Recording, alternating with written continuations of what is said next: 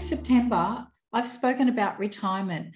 I know that if you're 30 and you're listening to this, you're like, oh, don't have to think about that yet. That is oodles away. Let me tell you from my own experience, man, it absolutely creeps up fast. It really does creep up fast. So it is something you don't want to be leaving until the last minute, because then you don't have choices. You don't have choices. So planning for retirement is playing the long game. Creating wealth is playing the long game.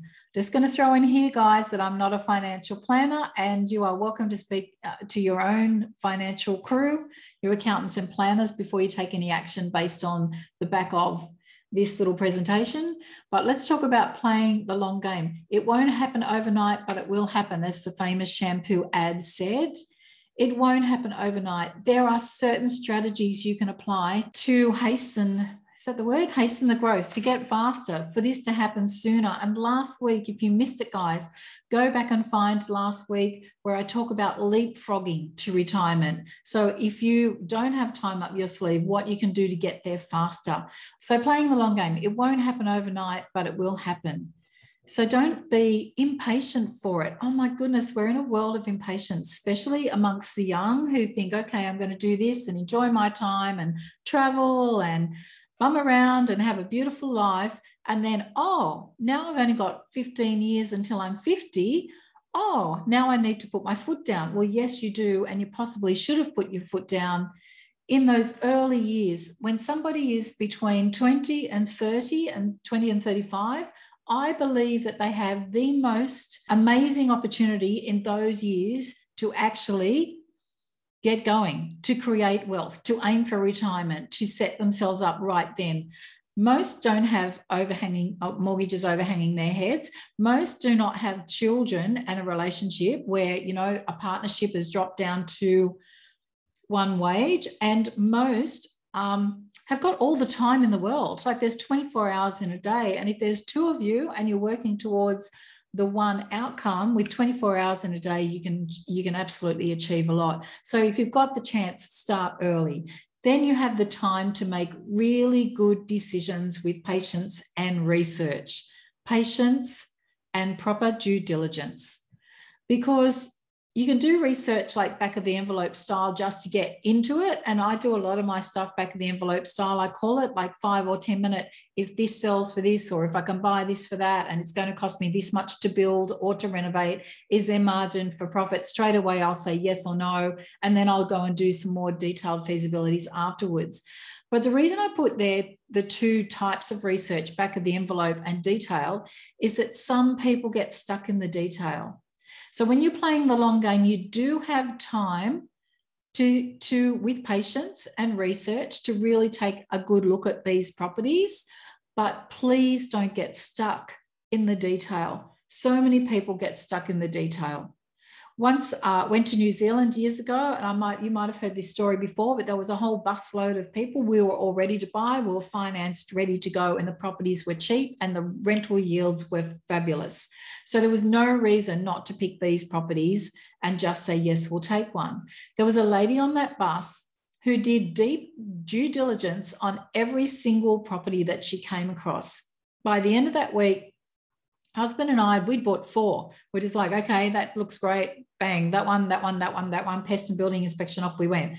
She never, ever got past that research stage to buy a property. So please don't get stuck in the weeds. Don't get lost in the mud. Don't stay in there forever.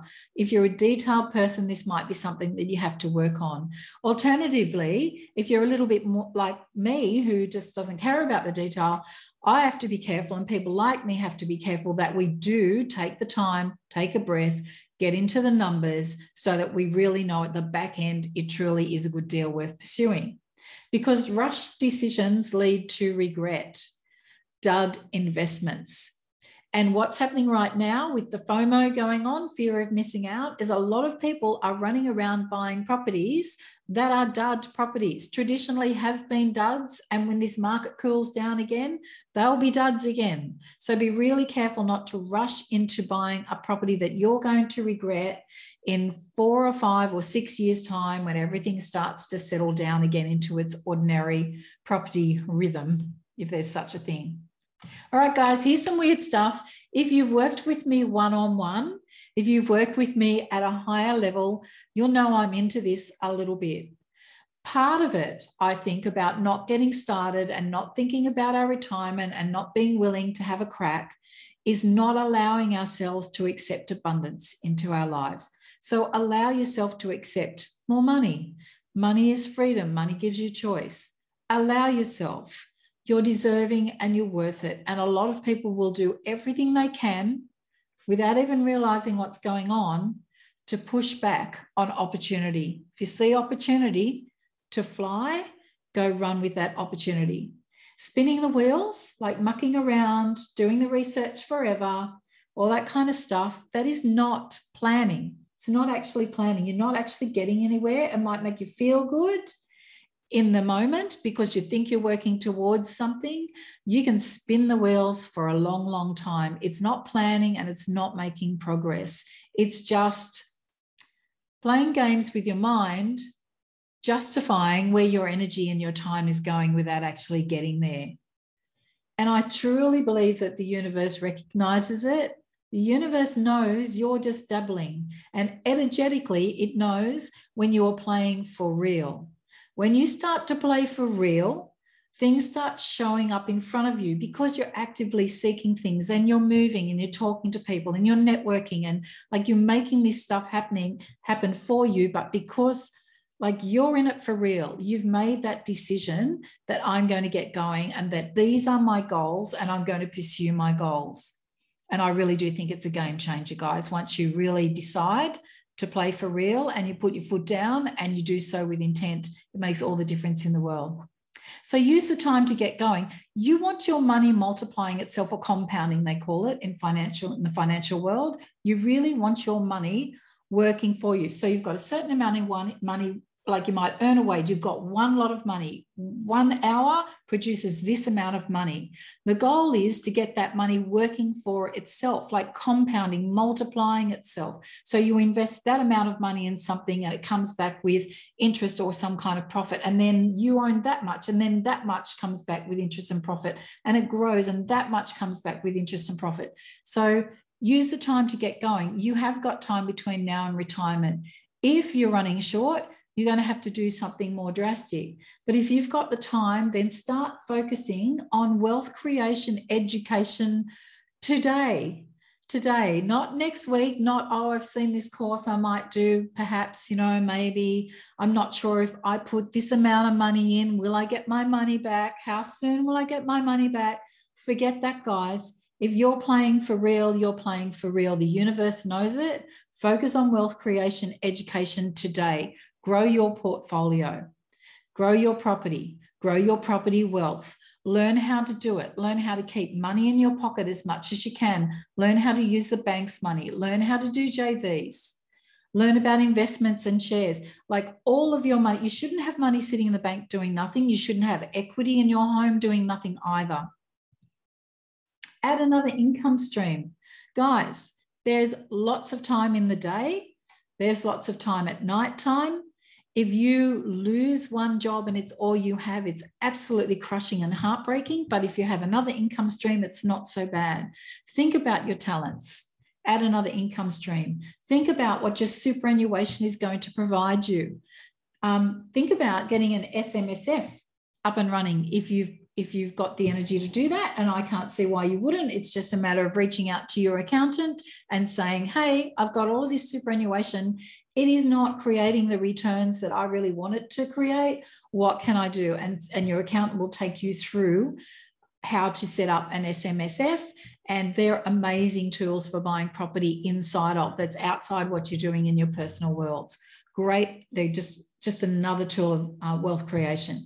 You're in charge of this, guys. You're in charge of your own retirement. If you get to retirement and you don't have enough to live on, and you think far out, like, woe is me, I never earned enough. It's actually all the decisions that you've made along the way to that point have led you to where you are financially and where you are personally at that particular time. All of your own decisions and choices, nobody else's. So if you've got time up your sleeve, get cracking, guys. Live on less than you earn and invest the rest. Take your money seriously. Use your time wisely. Don't be lazy. Don't be lazy. I just came off the back of a training, and inside that training, we were asked what we had set up for the next month. And I could rattle off 5 things, like 5 things that were going to increase my income, 5 things that were going to increase my brand awareness, 5 things that were going to deliver better opportunity for my students, for my current students, like 5 things. And there were people in that group, and we met last week, who were just sitting there scratching to try and find something that they'd done in that 1 week. Like a week is a long time. A week is 7 days, not 5, not Monday to Friday, guys. You have 7 days. If you wake up in the middle of the night and you can't get back to sleep, there's nothing wrong with doing something productive then, particularly if you work for yourself, you have that luxury and you can have a little snooze the next afternoon. Like, use your time wisely all of the time. Sound like a teacher, don't I? Okay, so consider new income streams. If you're heading towards retirement, don't think that that's it. Like, don't think, oh, okay, when I stop working, that's it. Then that's the end of my ability to earn an income. That is not true.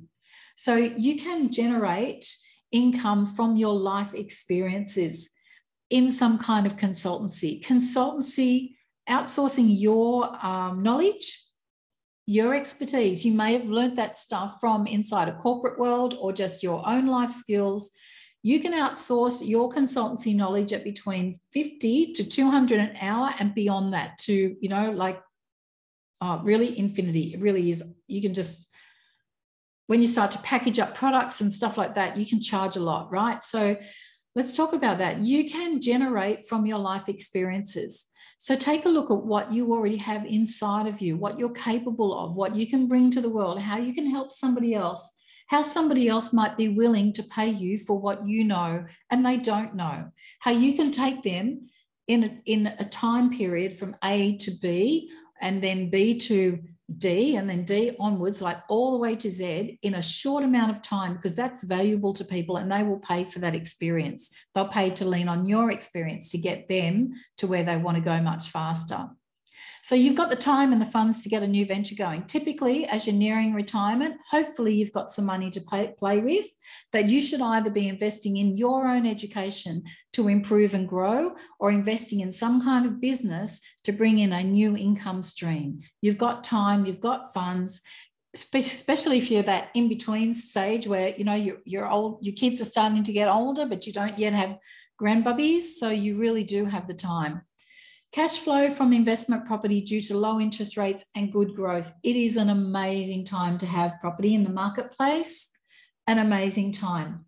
Cash flow from investment property due to low interest rates. It is a good time to invest, guys. The interest rates are low. Your returns, your rental returns are getting pretty decent. You know, there's good growth, and you know what I'm like with property. If you can improve the value of it as well through renovation, even better. Obviously, my picks are renovations. I just think they assist. A renovation will assist to pay down your current debt or accumulate more profits fast, not more debt, accumulate more profits fast. And if you've missed it last week's, go back and have a look at the leapfrog video. Talks about how to get to retirement faster if you feel like you've been lagging behind. So that's today's live, guys. If you haven't already, come and register for Saturday's training. I've got an hour-and-a-half training on renovating. I give details of what students are doing right now, some of their results. There's just this one golden opportunity in the market I'd really like you to know about. It's just an amazing type of property to buy that has just fabulous, you know, margin for profit. Like, it's just sitting there waiting for people, and a lot of people haven't identified that that's the property that they should be looking for. So come and join me on Saturday morning. I'm going to pop a link in the comments so that you can register for that event. Like I said, subscribe to the Renovate and Real Estate YouTube channel, and you can catch up on all of my videos there. Cheers, guys. Have a beautiful day.